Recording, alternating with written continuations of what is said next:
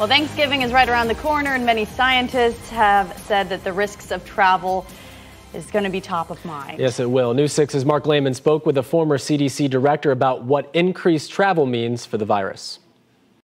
With a nationwide increase in coronavirus cases, the travel forecast for this Thanksgiving really comes as no surprise. But even though most will be staying at home, many are still planning to hit the road or fly this year. This is what we saw in 2019 as millions of Americans traveled for Thanksgiving.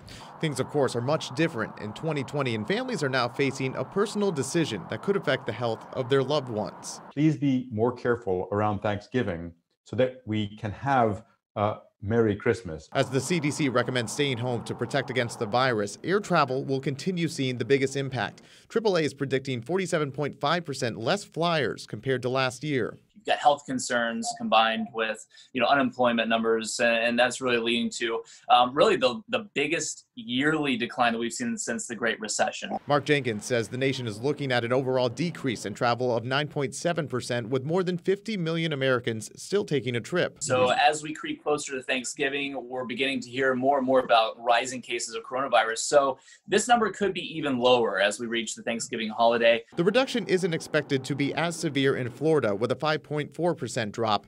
Flying is still down significantly, though, with the state expected to see its lowest air travel since 2009. We do urge people to follow the advice of the CDC. Stay home if you can. If you're going to travel, then follow the advice and wear a mask and social distance. Now, one good thing for those planning to go on a road trip this year, cheaper gas prices. Gas is 50 cents lower than last Thanksgiving. Prices haven't been that low since 2015.